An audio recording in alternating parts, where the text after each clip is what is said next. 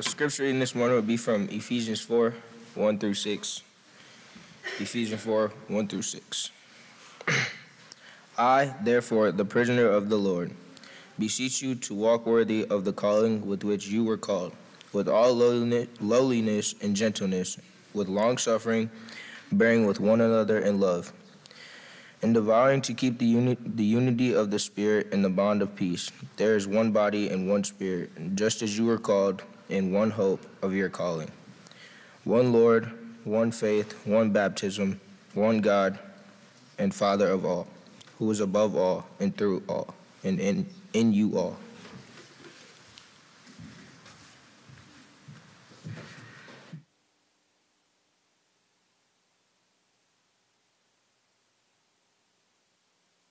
It is always a blessing to worship alongside you, and I am very thankful to do that this morning. Typically, this time of year, I would be at the Freed-Hardeman Lectureship. I did not go this year, but that is where Paul is at, which is why you see me up here this morning. I do encourage you, if you would like that resource, if you go to Freed-Hardeman's website, which is www.fhu.edu.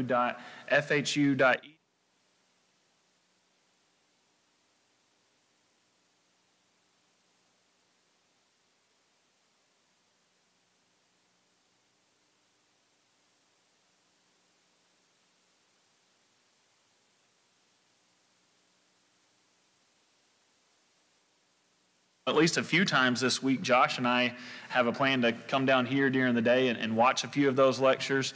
One in particular, if you just want to join us, again, this isn't something that's planned or in the bulletin or anything, but I know that Josh and I will be watching a lecture at 9:30 on Tuesday, Wednesday, and Thursday that's brought to us by Brother Dan Winkler, the first of which will be about the providence of God. Their studies this year will be through Ezra and Nehemiah, which we're studying in Last Leaders, as well as our weekly devotionals, if you have been doing those, as well as Esther. So if you would like to join us for that, we'll be here 9:30, Tuesday, Wednesday, and Thursday. If you don't want to be around us, that's fine too. You can watch it at home on that website. We also have our family devotional today. We're hoping to start that back on a monthly basis. That's especially for our families with young kids, but all are encouraged to come because we are all one family, as we'll talk about this morning. So I encourage you to come to that. If you would like to bring something, we are in need of salad, and as Gary mentioned, desserts. Oh yeah, I don't have this on, do I? Do I need to repeat everything? I don't think. Family devotional tonight, we need salad, desserts, thank you for the reminder, drinks and other things that you can think of. So bring those today if you would like. There was a family who lived in a city, and they decided they were going to move out to the country, buy some land, and have a cattle ranch. After several months of trying this new venture, a friend came to visit them and said, "So what are you going to call the ranch?" And the man said, "Well, my family all had different opinions. I wanted to call it the Bar J. My wife wanted to call it the Susie Q. My daughter wanted to call it the Flying W, and my son wanted to call it the Lazy Y. None of us could agree, so we just decided to call it the Bar J, Susie Q, Flying W, Lazy Y." And the friend looked around and noticed a lot of empty pasture land, and he said, "So where are all the cattle?" And the rancher said, "Yeah, well, none of them survived the branding." I was wondering if I or Gary would have the worst joke this morning. I got a few more laughs. So, lack of unity can have dire consequences. In this joke, of course, it was for cattle. We've seen it in businesses. If there's not a unified goal, then that business is going to fail, or at the very least struggle. And of course, that's the case in the church as well. If we are not unified, then we are going to struggle with our goal of growing and sharing the gospel. This morning we continue our look through Paul's letter to the church in Ephesus. We have looked through the first half of the book, having already looked at Ephesians 1 through 3. And now we're going to begin with the first half of Ephesians chapter 4. Warren Wiersbe, who wrote many commentaries in his lifetime, once noted that Paul's balance in this letter, he addresses doctrine, especially in the first three chapters, and then he addresses our attitude in the last three, or what we should do in response. What is our duty? As Christ has purchased us to be part of his body, we must strive to be united in spirit in his body. And that is what is addressed in our passage this morning. We'll be looking at the first 16 verses of Ephesians chapter 4.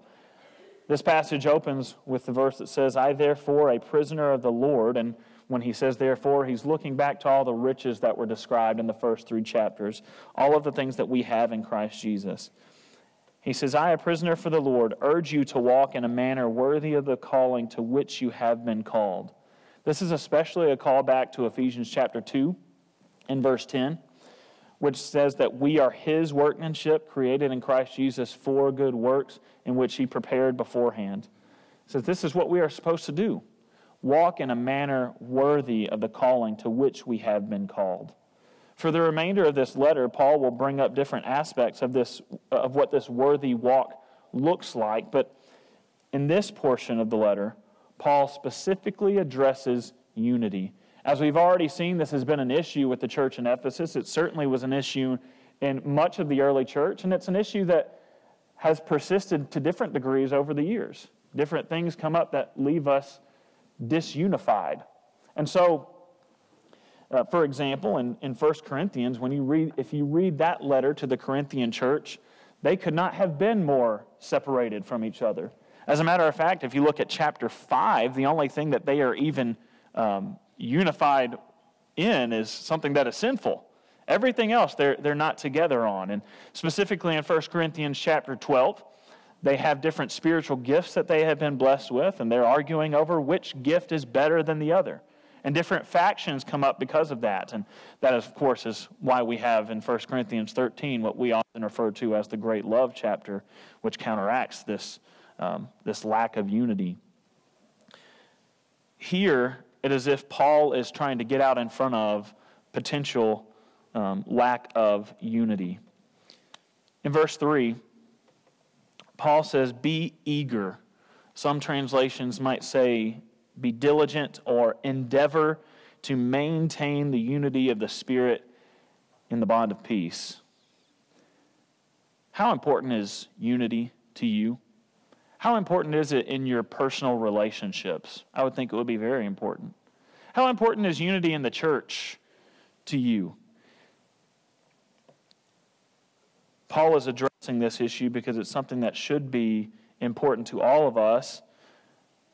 But is it something that we would say we are eager for? We are eager for unity. The Greek word that is translated as eager often means hastily or zealous for something. The root word that's used there means to be swift or speedy. What are you swift about? What are you quick to do? It's typically something we're excited about, isn't it? In several days, my family will be going on vacation. I'm excited about it, as any of us are excited about vacation, even when we enjoy what we're doing. And we start to count. We have the countdown on the fridge of how many days until we do this. It's something we're excited about. We can't wait for it to be here. If we had the ability, we would get to that point swiftly. Another example, have you ever boiled water and stepped away for just a little bit? And then you hear that terrifying sound of the water hitting the eye of the stove and sizzling. Even the slowest of us start to run a 4-4-40 to get back into the kitchen to take that water off the heat. We swiftly do that because we don't want it to make a mess. We don't want it to scorch on the stove. So, are we eager or swift about unity? This is what Paul urges Christians to have here in Ephesus. When embers of hostility begin to rise, we ought to be quick to extinguish them. When we see a brother or sister alone, whether from hurt or maybe isolation from the body, we should be eager for them to be connected to the congregation and do what we can to bring them into the fold. If we're eager to maintain the unity of spirit and the bond of peace, we're intentional about overcoming disagreements. We're moved to go the extra mile with others, to help others out. As Romans chapter 12, verse 18 says, as far as it depends on you, live peaceably with all. Take control of what you can take control of. Eager unity means wanting peace above all else. The success of a church's or a congregation's longevity, as well as their gospel reach, I believe depends on its members having that attitude. Sowing peace and unity rather than sowing strife and discord. Recall Jesus' prayer for his disciples in John chapter 17, verse 21, shortly before he is delivered to be crucified. He says his prayer is that they, talking about those who believe in him, may all be one. And he clarifies, just as you, Father, are in me, and I am in you, that they also may be in us, so that the world may believe you have sent me. This is unity in truth, being unified to God the Father and Jesus, being brought together by the truth. And it is how people will know who we are, as Jesus describes there. And he also says earlier in John chapter 13, verse 35, by this people will know you are my disciples if you have love for one another. Love is a large factor of unity, as we will talk about in just a minute. Are you unified with others by truth? And are you unified with others by behavior? Because both of which are necessary. Jesus, of course, addresses there the importance of being unified in truth, but we need to also be united in demeanor, doctrine and demeanor. And this is what I believe Paul is addressing here, being together in like-mindedness. Think of your fandom in certain sports. Some of you are probably fans of the maize and blue, others of the green and white. I remember one time in high school, I grew up going to a Christian camp in northern Alabama. Now, I was an Alabama fan, still am, and I went to this camp this one summer. And there was another kid roughly my age, and he had just committed to play football at the University of Auburn. Now, he and I would pick at each other just a little bit, but it was friendly.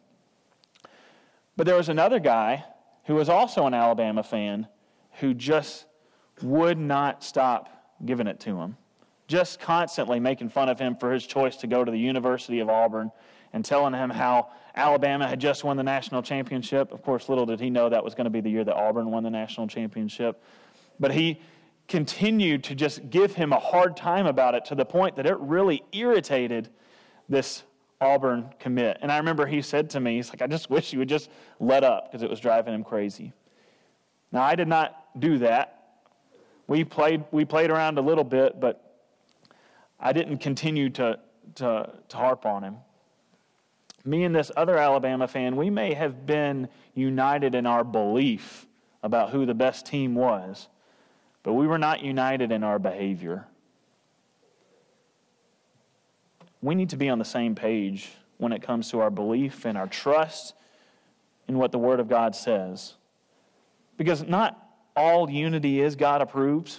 We need to remember that as well. Unity should not be unity at the cost of truth. But we should be unified in our behavior and our attitude towards one another and towards those that we might reach with the gospel, as well as towards God's Word. Think about your brothers and sisters that you grew up with, if you have siblings. Were there ever times that you disagreed?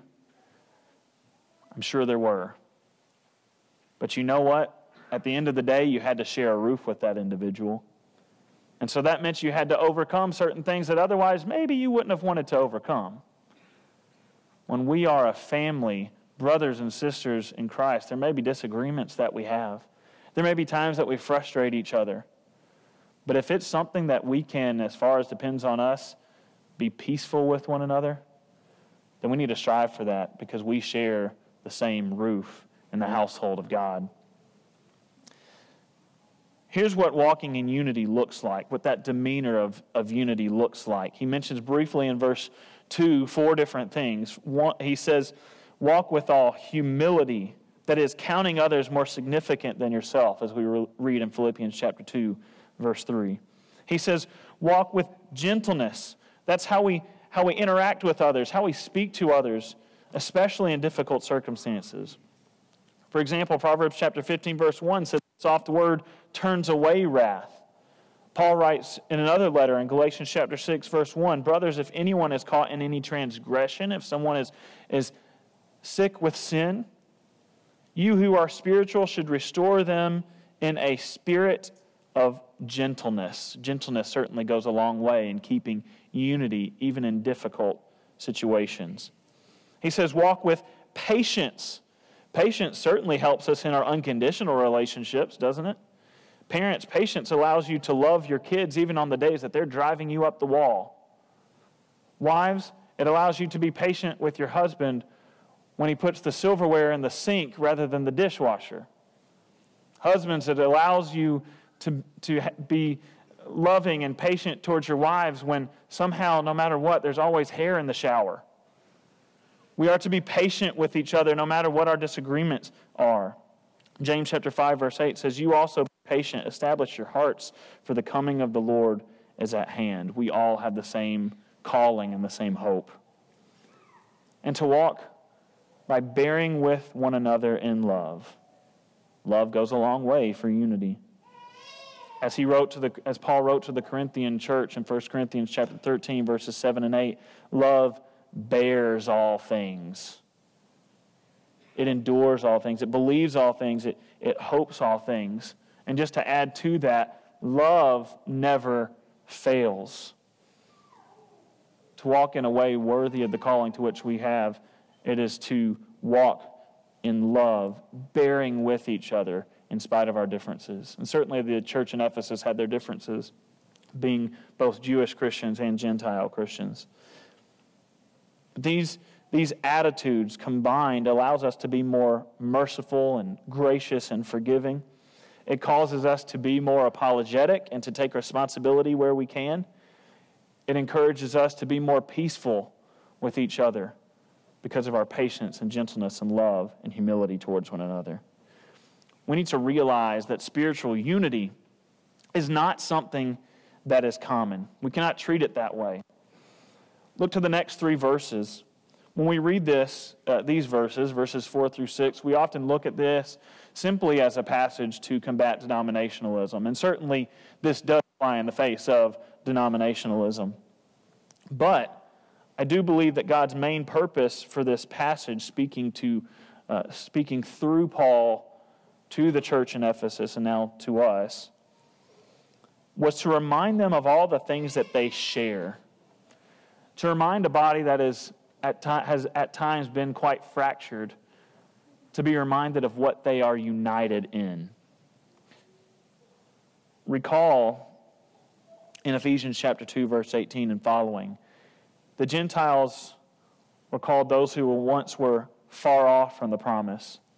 But because of Jesus, who preached peace to those who are far off and to those who are near, that is, Gentile Christians and Jewish Christians, they are all no longer strangers and aliens to each other, but they are fellow citizens with the saints and members of the household of God. Now look at the singular language of the next few verses. Again, this is in Ephesians chapter 2, picking up in verse 19. You are built on the foundation, that is a singular foundation, members of the household, singular, of God. Verse 20, built on the foundation, that is, again, a singular foundation, of the apostles and prophets, Christ Jesus himself being the singular cornerstone. Verse 21, in whom the whole structure, which again, singular, being joined together, grows into a holy temple in the Lord. This is again a singular temple in the Lord. In him you are also being built together into a singular dwelling place for God by the Spirit. How great it is that God's redemption led to your salvation, to my salvation, to the salvation of those who follow God, who went before, and those who put him on, who come after us. This unity is something that we can achieve in Jesus, and it is a unity that is not common because it is not offered to anyone else except for those who are united in Christ Jesus. Let's look at the different ways that we are one. First of all, we are one body. There is only one body. Again, I'm reminded of the church in Corinth in 1 Corinthians chapter 12, verse 13. They're told, in one Spirit we were all baptized into one body. There should be no separation, no denomination. We are one body, one church of Jesus Christ. Both Jews and Greek, slave and free, all were made to drink of the one Spirit. Because of Jesus, we are many members of one body under the head that is Jesus Christ. Secondly, we are united in one Spirit. This is the Spirit that dwells in all Christians to strengthen and guide us. That's what the Spirit does for us, that we read in Ephesians chapter 3, verse 16. This is the same Spirit that we read about in Ephesians chapter 1, verses 13 and 14, that is the guarantee of our inheritance until we acquire full possession of it. This is what we share. Third, we share just one hope. We may have different desires and different hopes in our lives, but there is one hope of our calling. This is what we're looking forward to, the coming of our Lord, which will lead us to eternal life in Him. This is guaranteed to all who believe. It makes hope, which is often looked at as a verb, something that we hope about something. It turns that verb into a noun. It is something that we cling to, the hope that we have in Jesus. We have one Lord, one Master. In Acts chapter 10, as Paul is preaching the gospel to the Gentiles for the first time, Peter is preaching to the Gentiles for the first time. It says, as for the word that he sent to Israel, preaching good news of peace through Jesus Christ, saying he is Lord of all. Verse 43 says, to him all the prophets bear witness that everyone who believes in him receives forgiveness of sins through his name. He is one Lord who offers one way of salvation. As we all have one Master, we have only one that we must follow, and we follow his one word. And through that word is where we find our one faith. Notice that these last few are mentioned in very rapid succession. One Lord, one faith, one baptism, one God and Father of all. They are all connected. Faith is connected to our God and our obedience to Him. Faith and baptism are directly connected, as we read in Mark chapter 16, verse 16. He who believes and is baptized shall be saved. And that connects us to our next part. One baptism. Much could be said and much has been said about exactly what this one baptism is. But the one baptism that Paul is talking about here could be nothing else than the baptism commanded by Jesus himself in Matthew chapter 28, verses 18 through 20, when he says, make disciples, baptizing them. All nations, make disciples, baptizing them. It is no longer those who are circumcised who are God's people, which is the dilemma in Ephesians chapter 2, but all those who believe and follow what he says. In Acts chapter 19, for example, Paul addresses the Christians in Ephesus, and he asks if they received the Holy Spirit, the gift of the Holy Spirit. And they say, well, we were baptized. He asked if they did that when they were baptized, and he said, well, we were baptized with repentance that John offered us. And in verse 4, Paul says, well, John baptized with the baptism of repentance, telling the people to believe in the one who was to come after him, that is Jesus. And what we read next in verse 5 is that all of them were baptized into Jesus Christ. This is not the baptism of the Holy Spirit that many suggest, that we read about at the beginning of Acts chapter 2 when the apostles are baptized with the Holy Spirit. And it's not what we read about in Acts chapter 10 when the Gentiles are baptized with the Holy Spirit. Those are the only two times that we see that. The one baptism that we are all connected in is what's mentioned later on in Acts chapter 10 when they have the Holy Spirit. It says, what prevents them from being baptized? We are all baptized into one baptism, into his one body, the church. There is one God and Father of all. Paul has been preaching through the 10 plagues. This is Paul Holland, has been preaching through the 10 plagues over the last several weeks, and has contrasted Jehovah God with the many gods of Egypt. Can you imagine having to turn to so many different deities when things are going on, wondering which one you upset, which one you need to sacrifice to? But we have one God, one Master, one Lord, one King. The God of the Jews is likewise the God of the Gentiles. He is the God of you, the God of me. He's the Father who made us and has allowed us to be adopted sons and daughters, fellow heirs, according to Christ Jesus. It is truly a blessing to be one in so many ways.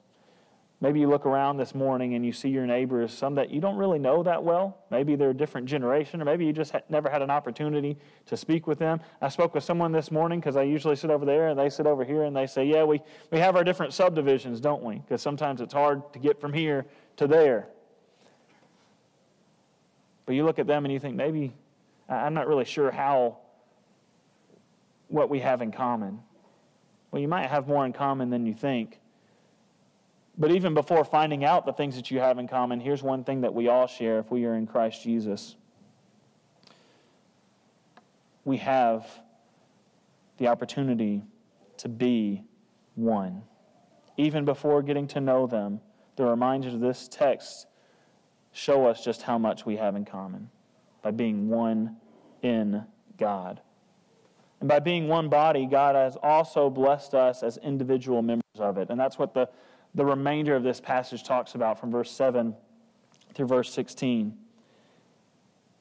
Verse 7 says, grace was given to each one of us according to the measure of Christ's gift. And the following passage references Psalm 68, verse 18, which refers to his ascending on high, and it talks about how Jesus descends to the earthly realm from heaven and then ascends back to heaven.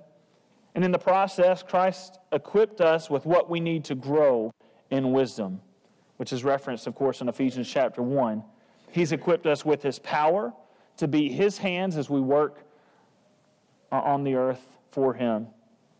That's what is meant in verse 10 when he says, he ascended far above the heavens that he might also fill all things. Christ has filled the world with his power and his goodness, and this power and goodness is displayed in the work of his body, the work of you and of me. Jesus, what we can gain encouragement from here is that though Jesus ascended to heaven, he did not leave us empty-handed. He's given us all skills and abilities to further glorify his name. These skills are different, just as our roles are different, but they are all important and critical. Some mentioned in this passage were specific to the first century, some of these abilities, that is being apostles and prophets, while others continue even today, teachers, shepherds, evangelists. But regardless of our role or our ability, God wants us to be unified and to use our skills and our roles to grow together, to grow individually, and to share the gospel with others. It is to be, as we read in verses 12 through 14, to be built up in the body of Christ, because we are equipped for maturity. To be built up in the body of Christ until we attain the unity of the faith and of the knowledge of the Son of God, to mature manhood, to the measure of the stature of the fullness of Christ, so that we may no longer be children tossed to and fro by the waves and carried about by every wind of doctrine, by human cunning, by craftiness and deceitful schemes. Verses 12 through 14. This contrast of walking in immaturity and mature manhood reminds me of going to the ocean. A child that walks out into the ocean, even some small waves can knock them over. But if their mature father picks them up, even some strong waves can hit them and not knock them over. This is what maturity looks like in its physical form. And it's what it looks like in its spiritual form as well. We are to build each other up so that we can be mature, not tossed to and fro by the waves of every doctrine that comes our way. Notice, too, though, that this is not just one person. Evangelists and teachers and shepherds, they have their jobs to do, but their job is not to do the job of everyone else, but rather to further equip everyone so that we can all serve and we can all work. Unity comes from spiritual maturity, and unity of the body comes from individual members growing together and working together and sharing the mindset of unity. In verses 2 and 3, we read about this. It comes from acknowledging the attitudes that we should have, humility and the others that were mentioned. Romans 12, verses 3 through 5 says, "For by the grace given to me, I say to everyone among you, not to think of himself more highly than he ought to think." Of course, that's humility. "But to think with sober judgment, each according to the measure of faith that God has assigned. For as in one body we have many members, and the members don't all have the same function. So we, though many, are one body in Christ and individually members of it." We're all to work for the body, but we're all supposed to individually work with what we have been equipped with. Paul concludes this thought in verses 15 through 17 of Ephesians chapter 4 when he says, "Rather, speaking the truth in love, we are to grow in every way into Him who is the head, that is Christ, from whom the whole body, joined and held together by every joint," if you want to underline or circle that, "every joint with which it is equipped, when," and circle this as well, "each part is working properly, makes the body grow, so that it builds itself up in love." Each part, every joint. This means we all must be working with what we have been given. For Father's Day this last year, Michelle and the kids got me this electric smoker. I've never done any smoking of meat, and so this is the first time I got to do that and really feel like a man. And so for months, it sat in my garage unused. Until about a month ago, I finally used it. And all I could think was, so much time was wasted. Joking aside, just having the equipment is worthless if we aren't using what we have been equipped with. We have to use the abilities that God has given us. We all have different ones. We all have different roles with those abilities. But if we aren't using what God has given us and we are neglecting it, then we aren't growing and the church is not growing to its full potential, and we are not reaching those with the gospel as much as we could reach them. This passage is pretty clear. Every joint and every part must be working, and they must be working together. When we're working, we'll see more unity, we'll see more growth, and we'll see more accomplished for the sake of the gospel. If any of you are builders or creators, it's nice when you see the thing that you have put together working to its full potential. And we are God's workmanship. Imagine how much joy it brings God to look down and see the thing that He has created through His Son's sacrifice, the church, functioning properly. And imagine, too, the sadness when we aren't doing what God has created us to do, to grow together and to share the gospel with others, to serve those in the kingdom. So this morning, I want you to think about this question: how am I equipped to serve His kingdom? Maybe you know that answer already. You've figured that out. Maybe you're using your skills to glorify God and to serve His church. But also look to others, not in a judgmental way, but looking to others and ask, how are they equipped to serve His kingdom? And maybe you don't know these other individuals that you're looking to when you're asking that question. Learn more about them. Build relationships with them so that you can work together towards the common goal of growth in the church and the sharing of the gospel. Maybe they are equipped with something that you're not equipped with. Help find a way to use them to the glory of God. Family, it's a blessing to be one in Christ Jesus.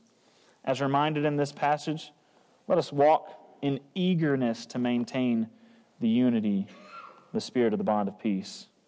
And let us remember that we are one body, united by our one Lord, in one Spirit, with one hope of one calling, one Lord, one faith, one baptism, one God and Father of us all. And as His body, remember that we are all equipped to serve Him in different ways. I urge you to find out that way if you are not working properly. Every joint and every part must be working and working together. This morning I ask, are you a part of the body? Have you been baptized into Christ Jesus and into His church? Because you can be. Jesus has provided that way by believing in Him, repenting, and being baptized for the forgiveness of your sins. To put Him on in baptism and to live as fully equipped and working members of the body of Christ. Maybe this morning you're thinking about it. You're thinking about the things that we've studied this morning and says, I'm a member of the body, but I haven't been working as I should. And honestly, I'm not really sure how God wants to use me. That's an opportunity for prayer as well. To pray for yourself, and also if you want to come forward this morning and ask for prayers of strength from your brothers and sisters to try to figure out, how does God want to use me? We'd love to find out that answer together through prayer and through communication. Maybe you're guilty of sin, or maybe there's an argument that you've had with somebody else, and it has created a wedge between you. Don't let Satan create a wedge between you and in the middle of the church. If it's something that you can take responsibility for, do so. Seek forgiveness. Be unified once again. I encourage you, whatever it is that you need, whatever is necessary to keep unity today, do that. Please come now as together we stand and sing.